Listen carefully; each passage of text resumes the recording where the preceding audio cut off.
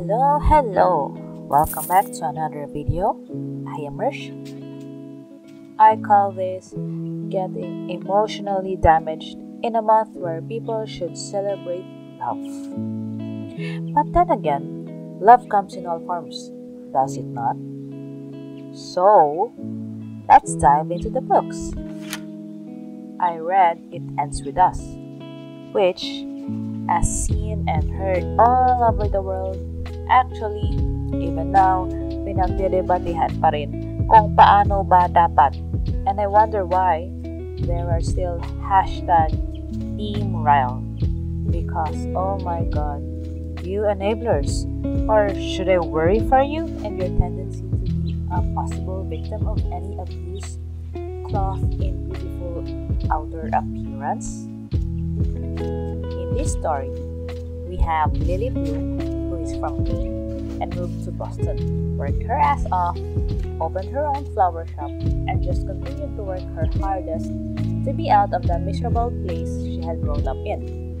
She then meets Ryle Kincaid, a handsome neurosurgeon with some issues, to whom she had some instant attraction to. How can she not, diba? This Greek god of a neurosurgeon resident who says he isn't the commitment type, verbalizes that he likes to have a one-night stand with her. He would even get down on his knees and beg for it. Not really attractive, to be honest. And then when everything seems to fall into place for the both of them, she comes across her first love, Atlas Corrigan, the boy who knew and cared for her despite also trying to get out of the mess the world put him into. Then, Ryle is showing her red flags that's making her worry if she's just overreacting, or are these episodes the beginning of a relationship that she should get out of. I'm just gonna put it out there, it's not a love triangle. It just so happens that there are two males involved in Lily's life. One of the present, the other from the past, who she meets again years after. And that is how the narrative happens, an almost alternating timeline between the past and the present, told through Lily's journal entries during her teen life. Ayaw niyang the usual Dear Diary, so she pretends to write to Anna instead, because favorite niya. And this is where we get introduced to Atlas and what his role is in her life and how that part would soon complicate her future self. And also, if you wish to read this, there are trigger or content warnings.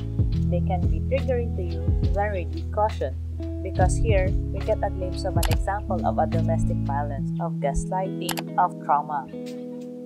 I wish the ending was a bit different. I am happy for Lily, but there's a part that I wish was written differently. She could have had more self-love moments. Anyway, don't forget to read the author's note. Reflect about your feelings about the characters. Don't focus on the physical appearance. And lastly, staying isn't always the right and healthy option to save a family. I rated It Ends With Us 4 out of 5 stars. Then I told myself, sure, I shed some tears, but it wasn't that heavy. Kaya naman. So, I read All Your Perfects next.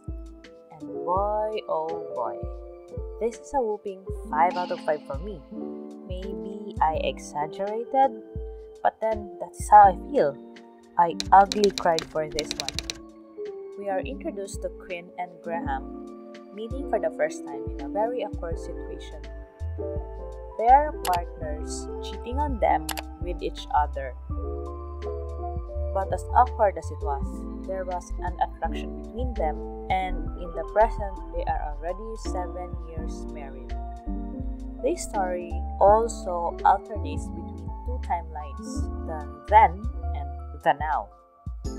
In one chapter, you giggle, kikiligin ka, and I guess also cringed at how seemingly perfect their relationship was starting out. And then you dip low in the next chapter and wonder why, how, where, what, And is it a who that threatened their marriage? The tension builds up as you flip from one chapter to the next.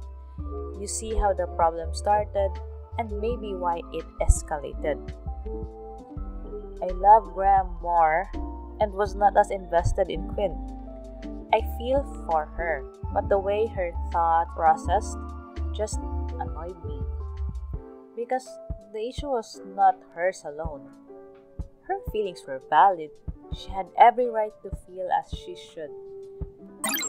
Again, content warning for one important issue in the story, and it is about infertility. Both of them endured and suffered, but they dealt with it differently. Cried for the one who suffered directly, and then I cried some more for the one who held on. So, after crying at around 3 a.m., I decided to read something else. And it was perfect timing because The Love Hypothesis by Ali Hazelwood was just delivered. Is it worth the hype? Yes and no.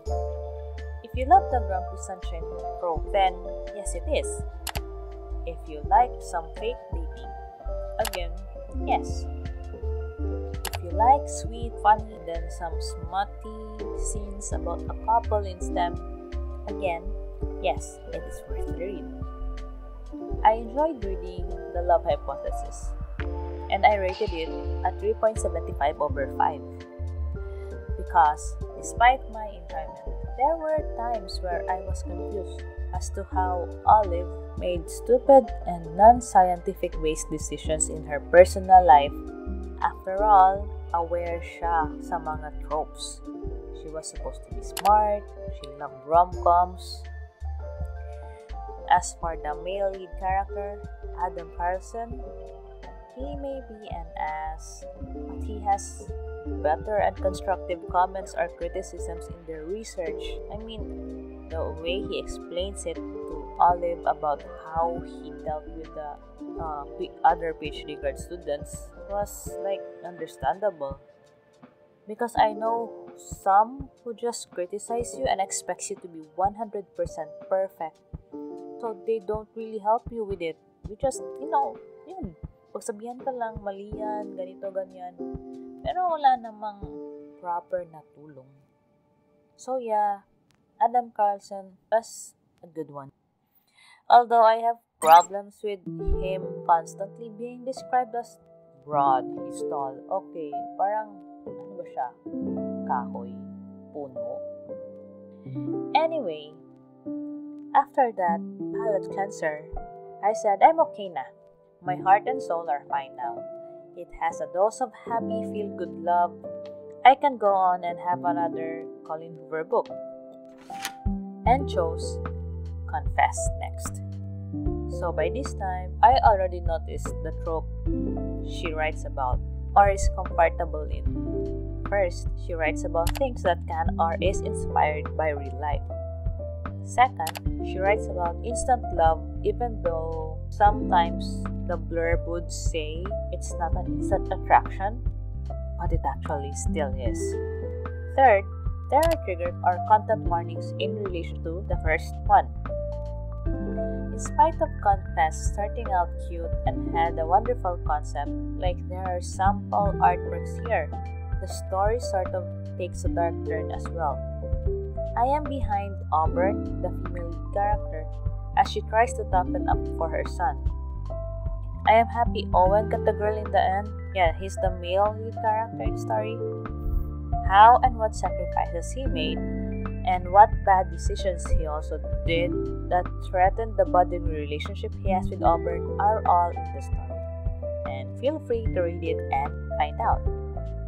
Like all your perfects, the male lead character here is more likable for me. Trigger warning, douchebags, joke, but yes, some hints of domestic violence also, drug use, and addiction. And is lying to an ignorant teen mother to be considered a content warning? If so, read this one with caution again. So 3.75 over 5. And then because I was irritated at the other guy of Confess, the pushy brother of Auburn's dead high school boyfriend who is being creepily possessive of her when he was not even the current boyfriend, I decided to listen to The Spanish Love Deception by Elena Armas. This was another 3.75 out of 5. Another enjoyable enemies to lovers read and fake dating trope. I do like it if the guy actually secretly likes the girl first, and because they have poor communication or social skills, their feelings are expressed in the opposite way. I wonder if all enemies to lovers are like this.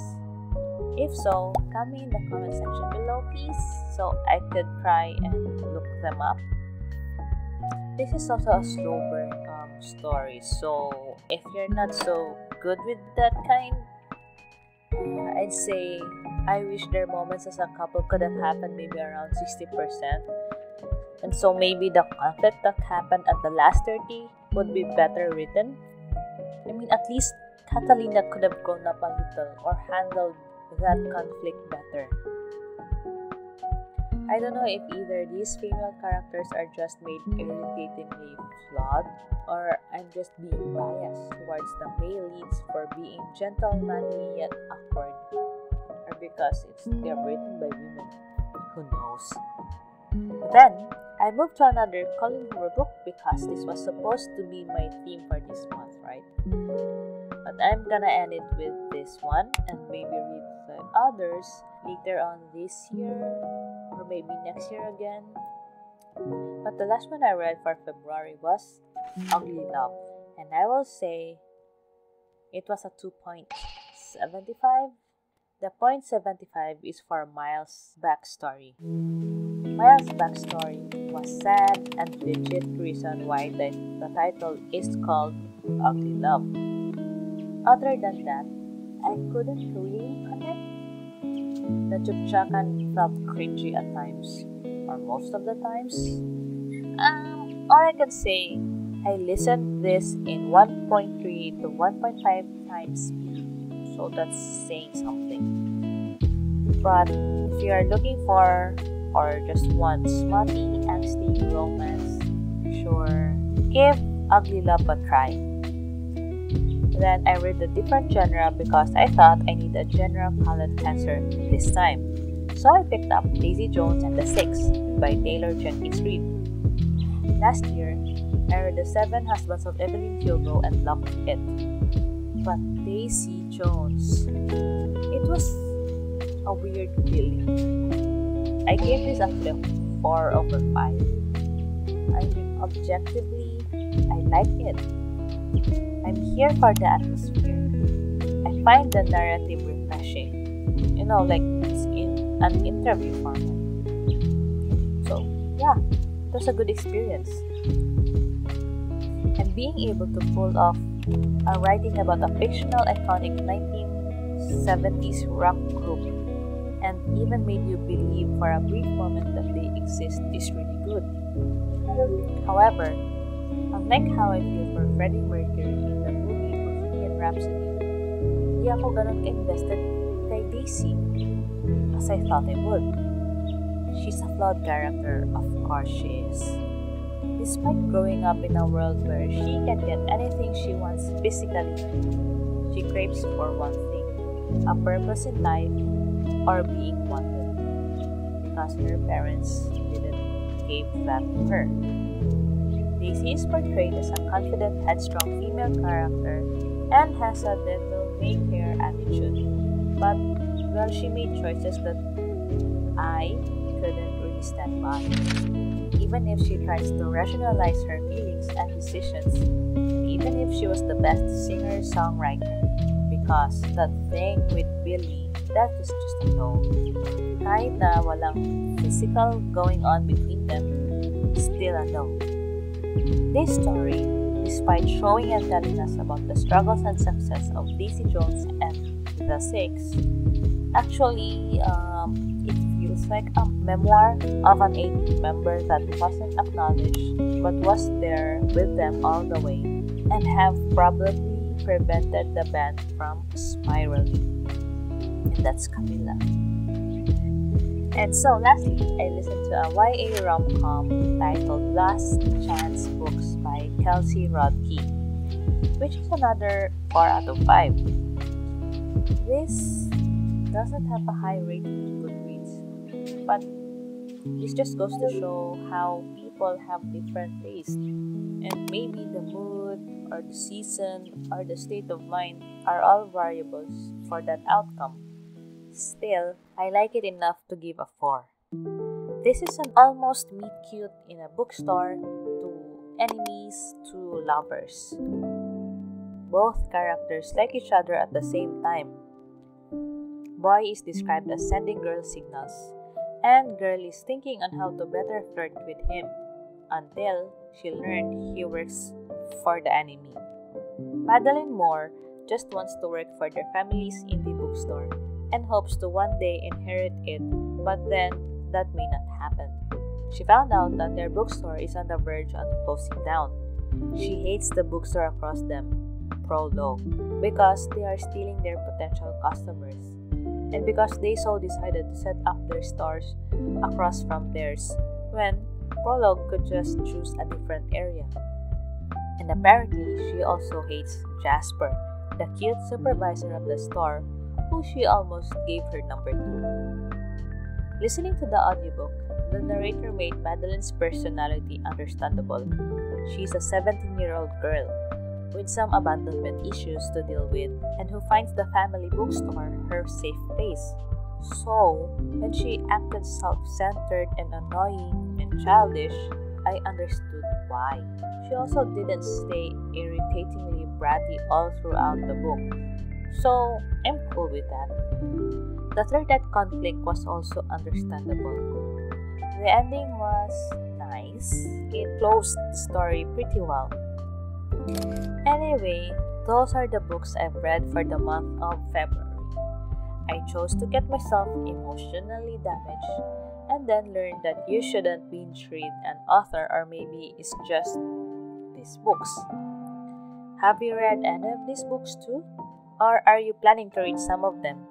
Share your thoughts in the comment section below, and if you have some awesome romance books in your arsenal, I would like to hear about those too.